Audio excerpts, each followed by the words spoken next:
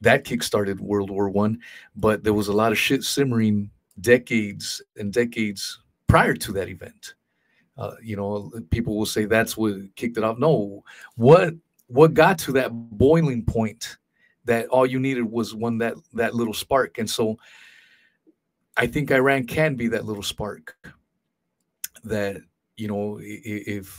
if shit gets hitting the fan, that's gonna set off a whole chain reaction of global events.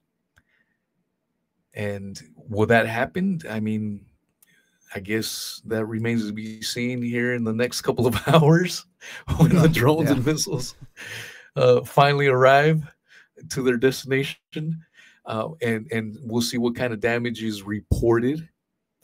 Because again, I mean, it could all be all bullshit. I don't know. It's so hard to know what is true and what is complete fabrication and lies.